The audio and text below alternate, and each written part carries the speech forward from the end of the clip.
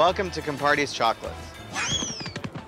I am Jonathan Graham, and my company is called Compartes Chocolatier. I make over 100 different varieties of chocolate. We get ingredients from all over the globe.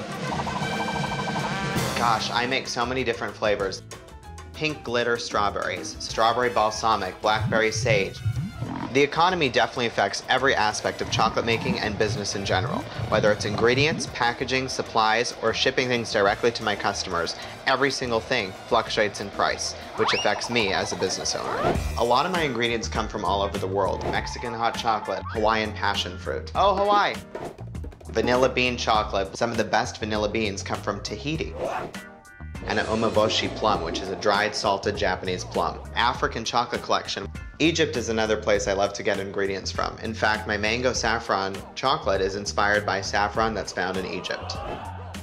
So we're gonna do this really beautiful mango saffron ganache. So here we've got our white chocolate, beautiful mango puree, and then we're gonna infuse all of this with some saffron. Saffron, sometimes people compare it to gold. Sometimes I go and buy saffron and it's, $20 for a small little packet like this. And sometimes I go and buy saffron and it could go up to $80 or $100. I don't ever want to compromise on quality, but it's really hard when you're dealing with these things from small batch purveyors and producers where their prices could change too.